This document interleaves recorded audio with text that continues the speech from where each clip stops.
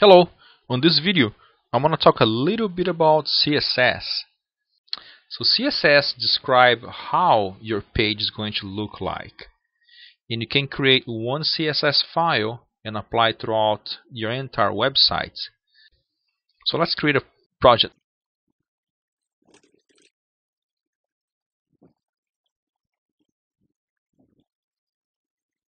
And then I'm going to create a page.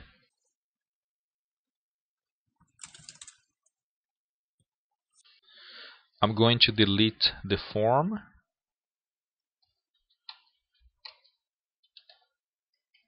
And now I'm going to create a couple of div.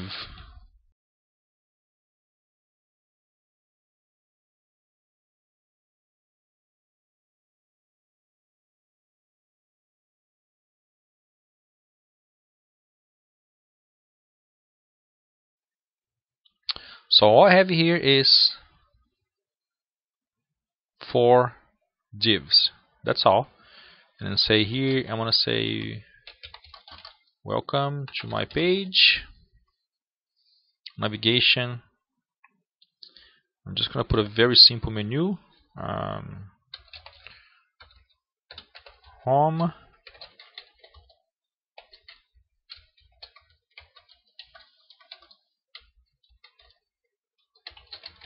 Sales and cool stuff.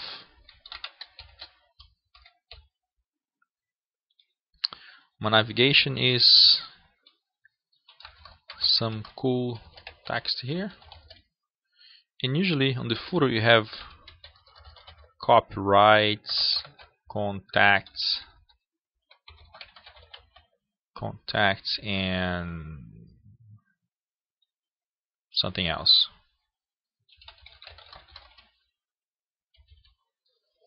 So a very simple web page, nothing complicated right here. And let's run this page. And here is what we have. So everything is there, but it doesn't look very cool for now. So now let's add a CSS and make this page look cool. So I'm going to create a folder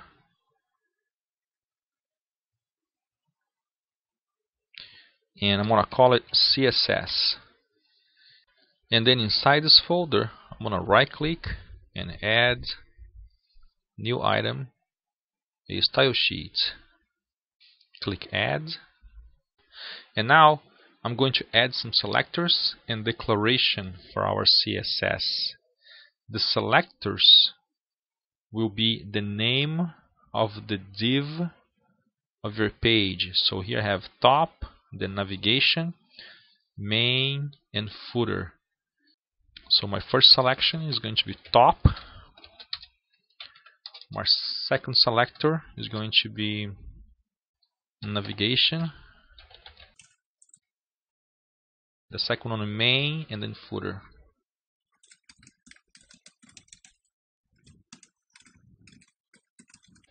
These are the selectors. And these guys, the selector, selects the div of your page. So now let's add the CSS to this page. I'm going to drag and drop the CSS in between the head tags. So now I'm going to run the website, but nothing really is going to happen because we don't really have anything. At this point, I usually have this page on a second monitor and then I'm coding in another monitor. But because I'm recording this page, I'm going to leave it right here on the side. So the top, I want to have a background color, and I want to put forest green only so I can see. But then later you can come here and change to something else. And if you notice right here on the right, it already changed, even without me having to actually save it. Now I want to color to be white. Text align, I like it center.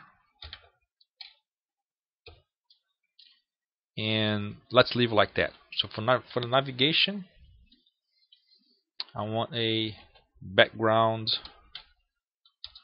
color to be, well, Indian red.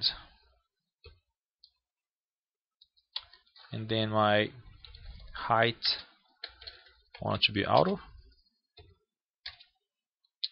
And then float, I want this guy to be left. That's it for the navigation. For the main, I want the width to be, let's try 1000 pixels. And the background color, I'm gonna put some color here just to know where that thing is. And float, I want also to be left. And on the footer, I want this, let's put a background color forest green, just like the top. How about a text align center, and the color I want white as well, not wheat, white.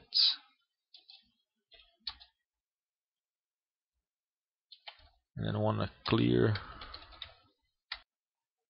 and on the main, let's delete the left. There it is. Cool. So now we have something like this, and then you can start changing the color and the formats of these things. So for the main, I'm gonna delete the background color and also the float left.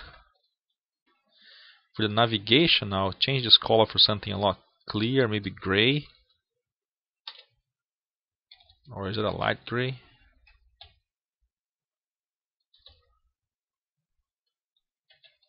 Light gray. Yep, there it is. And the width, I'm gonna increase a little bit to 100. And one cool thing that I like to do that belongs to CSS 3 is to put the border radius, and I'm gonna put 4 pixel.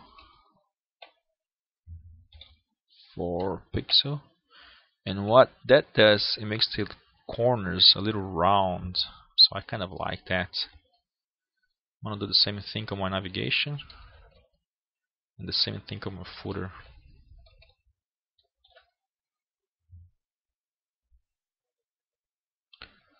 And that's it. So it's quite simple. You can start playing with the heights of everything here. Let's play with the heights of the heights. How about heights? The 500 pixel.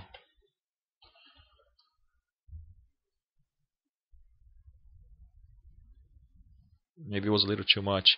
But anyway, so the whole point here is that you can start playing with these values here, and then your page is going to start changing. So let's take a look on this page without the CSS,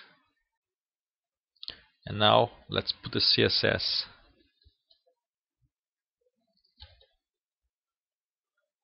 So that's it for now. Thanks for watching. This is easy and you can do it.